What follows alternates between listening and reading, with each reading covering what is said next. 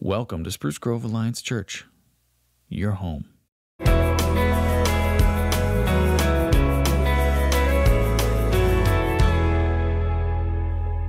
Well, good morning, Spruce Grove Alliance Church. I trust that you joined us yesterday for the service, either in person or online, and that you were challenged by God's Word and encouraged by all that is happening here at the church, and spurred on to join in and to engage and to take responsibility, both at home and in the church. And yeah, you know, I was talking to cameraman. I couldn't remember if I told this story a couple of weeks ago, maybe 3.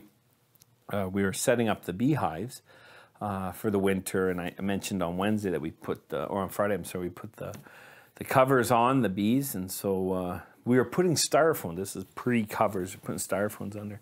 I put on my bee suit, and I got a picture for you here, camera. I'll show you. And me and my wife went to do it, and I don't need to put the hood on. And you know, funny because my wife did. She's more thorough than I am, and I thought I was fine. Maybe a little bit of pride there on my part. And oh man, I start moving the thing. Well, boy, oh boy, the bees came out and started stinging me. Well, I tried to put my hood on, and I got stung, and then the bees were in my hood, and I ran for the garage. Yeah. And my wife kind of chuckled, "Are you okay, honey?" And I was too busy running to answer her and had to get my suit off, and oh, brother. You know, I learned from that. I will never do that again. And in that sense, I suppose I've repented, because I'm not going to try that again. I'm going to go the right way. What does that have to do with this? Well, loosely, not much. But anyways, I tried to make a segue just for fun. That's what happens here in the church of Sardis. And if you have your Bibles, turn to chapter 3. We're going to pick up here in verse 3. I mentioned to you that Jesus has said to the church of Sardis, "Wake up! You're dead. Strengthen what is left." In verse 3 it says, "Remember then what you have received and heard, keep it and repent. If you will not wake up, I will come like a thief, and you will not know at what hour I will come against you. Yet you have still a few names in Sardis, people who are not soiled in their garments, and they will walk with me in white, for they are worthy. The one who conquers will be clothed thus in white garments, and I will not blot his name out of the book of life. I will confess his name before my Father and the angels. He who has an ear, let him hear what the Spirit says to the churches." Jesus is calling the troops to rally. He's trying to awaken them from this slumber they're in, and trying to help them understand how imperative the change is needed.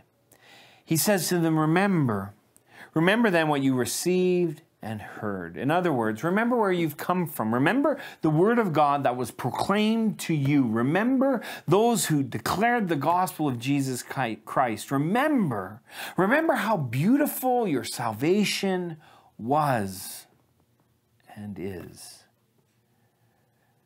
Keep it, he says, and repent. Repent from your current actions. Repent from your current estate. Repent and refuse to live in this lethargic lifestyle, this lifestyle that chooses not to embrace the call that Christ has placed on each individual's life. One of the things that I've noted is sometimes in the West, evangelical churches, we place such emphasis on a decision that we lose the importance of the journey of following Christ. We seem to think that we don't really need to follow Christ, or that Christ's invitation to follow him begins and ends with a decision. I wonder if that grieves Jesus. To follow Christ is a decision, and it happens in a moment in time. Don't misunderstand me. But to follow Christ is to follow him. It's not simply intellectual assent. It's not simply sort of, I got my checklist. I've done the things required of me. It's not even about a reputation. I'm a Christian.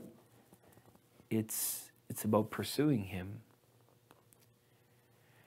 And that's what Jesus is pleading with the church of Sardis. Repent, turn to him.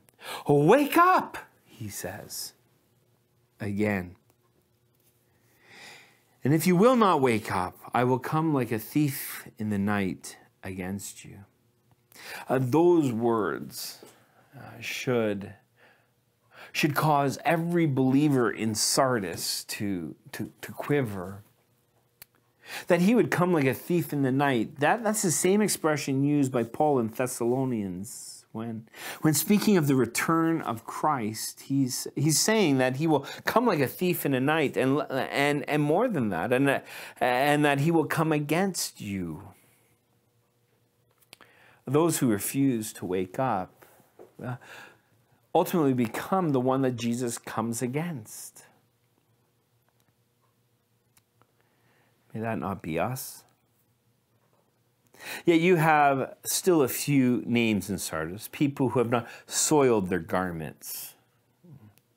This is a very current image that Jesus is using. In pagan worship, they would often wear clean garments to go to their worship encounters or services. And Jesus is using this imagery that the lifestyle of those in the church of Sardis had soiled their garments and they were no longer worthy. But there were some among them that were still wearing white garments, and that they were worthy, he says at the end of verse 4. The one who conquers will be clothed thus in white garments, and I will never blot out his name out of the book of life. I will confess his name before my Father and his angels. That's an interesting expression, isn't it? In the Gospels, I want to say Matthew, but I may be wrong. He uses the same expression in regards to those who stand firm in the midst of great persecution and don't deny him. He will likewise not deny us between his Father and the angels. One commentator I read on that suggested that the angels are those who are sent as messengers and ministers for those who stand firm in the gospel. And here we see that the angels are associated with the church. And so for those who do not stand for Christ, who deny him, in essence, they don't need the angelic beings because they're not under any persecution or opposition.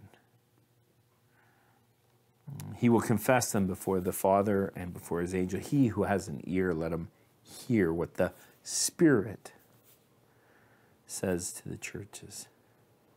Loved ones, may we slow our lives down enough to hear and to allow the blind spots in our lives to be corrected. And may we pursue him with all that we are. Let's pray. And so, Lord Jesus, in humility we come and we say we are far from perfect. And we invite you to search our hearts, O God, and to see if there be any unclean way in us. And may we receive your correction and your discipline. And that we would walk with you. What a great imagery that Jesus gives here with the church of Sardis. They would walk with him. And that we'd be found faithful. Have your way with us, we pray. In Jesus' name, amen. Not sure what the week holds for you or for me, But let's continue to look to the author and perfecter of our faith as he leads and guides us. God bless you.